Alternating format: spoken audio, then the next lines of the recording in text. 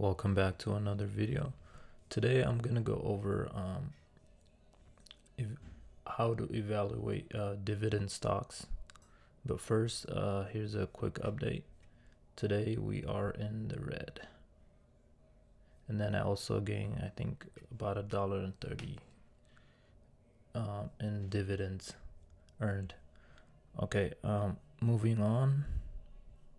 So evaluating and choosing dividend stocks. So there's two ways to do that, and one of them is called quantitative, and then the second one is called qualitative, and I'm gonna go over both of those in this video. So quantitative is using numbers and financial results, financial ratio, and charts and trends, using balance sheets, income statements, all that information you can get from like Yahoo, for example. You can go to Yahoo Finance, and then you can put any stock, Tesla for example, and then you can just go to statistics and then scroll down to dividends and splits, and you can get all the information you need to make a qualitative analysis on a dividend stocks, but Tesla is not a dividend stocks, but for just any dividend stocks that you want to evaluate. So with the quantitative, it's 100% based on data and information that's out on the company. And nowadays you don't really have to wait for annual report because there are websites. If it's a public trading company, they have to post all their information and their income statements and things like that on the internet. And then there's also two things within qualitative, which is fundamentals, which is long-term investing, and business performance based. And then there's technical analysis, which is market trends, just looking at charts and graphs, and making decisions on how based on the trends that's going on with the stock prices. And kind of so if you're a day trader, for example, you're basically doing a lot of technical analysis. And you can also do technical analysis if you're trying to pick a company for long term. And then going to qualitative.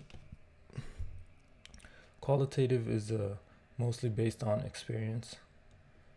For example, if you worked for a company, you kind of know how they operate. I used to work for Comcast, and I know how Comcast works. For example, in most homes, Comcast have their lines, so people that move into the house, they pretty much have no option but to get two services in most cases, and one of them being Comcast. But in most houses, it's a Comcast line, so you have to get a service with Comcast, which I think that's also like a Comcast is kind of like a monopoly company where they're set up. They pretty much have no competition. So you kind of know things like that based on experience. So that would be like qualitative. And Warren Buffett also talks a lot about this.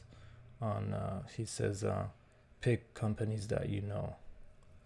And you know the business model, and you know how they make money, and also it can also be trends that's going on. For example, the people are living longer nowadays, so there is a trend in terms of there will be demand for a lot of I guess nursing homes and even hearing aid, or a lot of things that will go towards taking care of older people.